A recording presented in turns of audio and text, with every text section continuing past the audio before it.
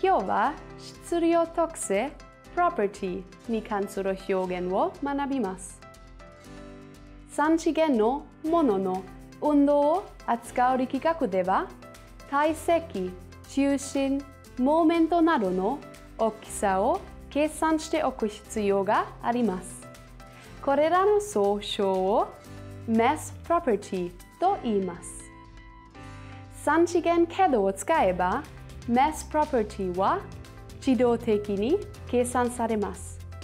質量は mass、体積は volume ですね。では、中心は英語で何というのでしょうか？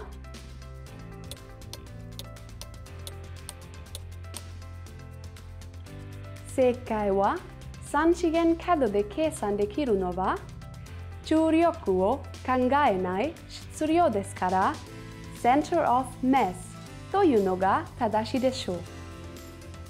重力を考えた地中の中心という意味では Center of Gravity ですね。エクササイズの途中で Shift the balance forward と言われたら中心を前に移動させてくださいね。ですよ。またね。